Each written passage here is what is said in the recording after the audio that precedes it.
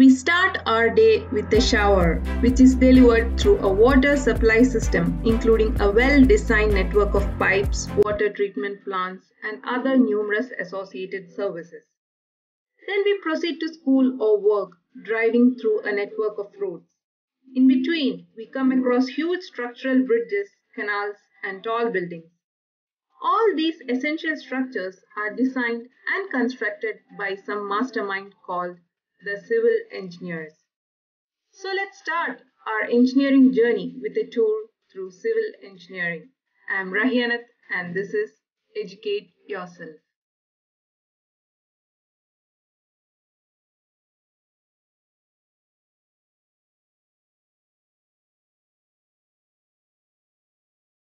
Civil engineering uses the principles of science and engineering to design and construct the physical environment, including structures like bridges, roads, dams, canals, buildings, etc.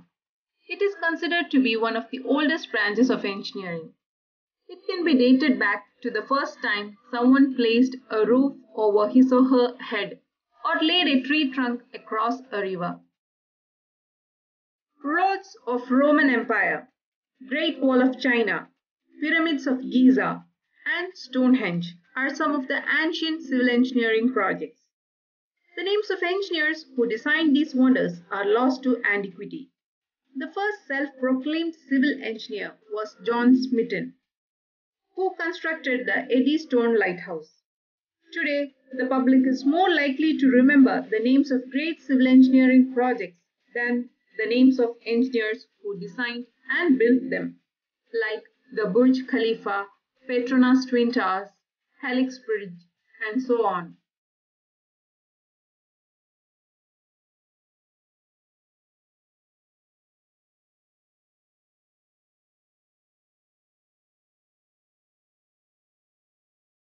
Civil engineers conceive, design, build, supervise, operate, construct, and maintain infrastructure projects and systems in the public and private sector, including roads, buildings, airports, tunnels, dams, bridges, and systems for water supply and sewage treatment.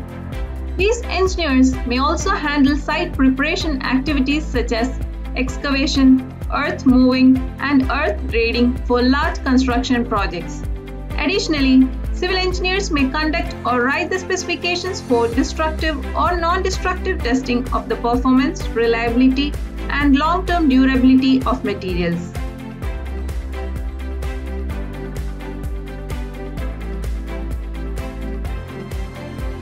Civil engineering branches into many sub-branches of engineering like environmental engineering, geotechnical engineering, structural engineering, transportation engineering, water resources engineering, materials engineering, coastal engineering, urban planning, surveying, etc. Let's have a look at these in detail. Structural engineering.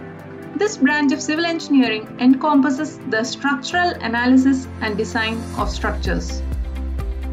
Geotechnical engineering. In geotechnical engineering, the engineer studies soil, foundations, and bearing capacities.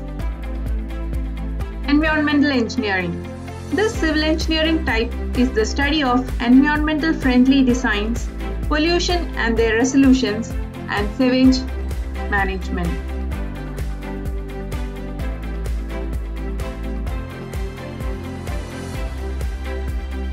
Transportation engineering.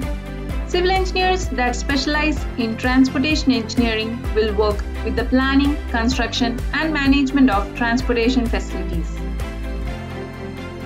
Water resources engineering. These engineers deals with the design and construction of hydraulic structures including dams, canals, and water distribution systems. Materials engineering.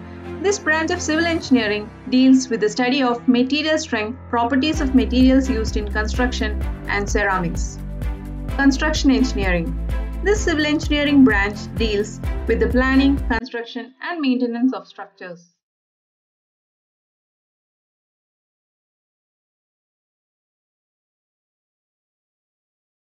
Surveying.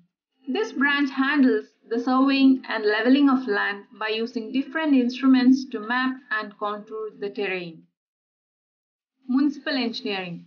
These engineers will work with urban or city government on planning and management of township. Coastal engineering. This branch of civil engineering deals with coastal and marine structures, which include groins and embankments. Tunnel engineering. Civil engineers who specialize in tunnel engineering are responsible for the planning, designing, construction, safety, and maintenance of tunnels.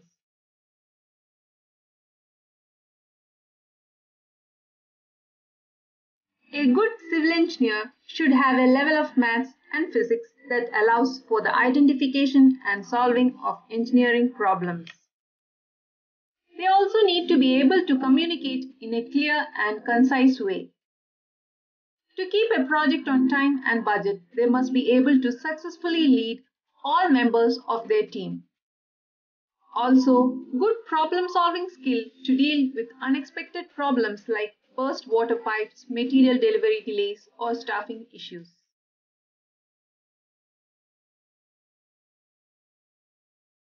As the current infrastructure experiences growing obsolescence, civil engineers will be needed to manage projects to rebuild, repair, and upgrade roads, buildings, dams, bridges, airports, and so on.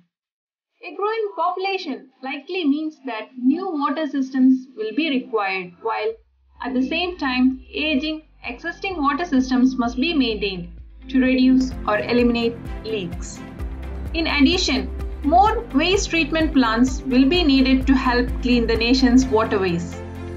Civil engineers will continue to play a key part in all of these works. The work of civil engineers will be needed for renewable energy projects.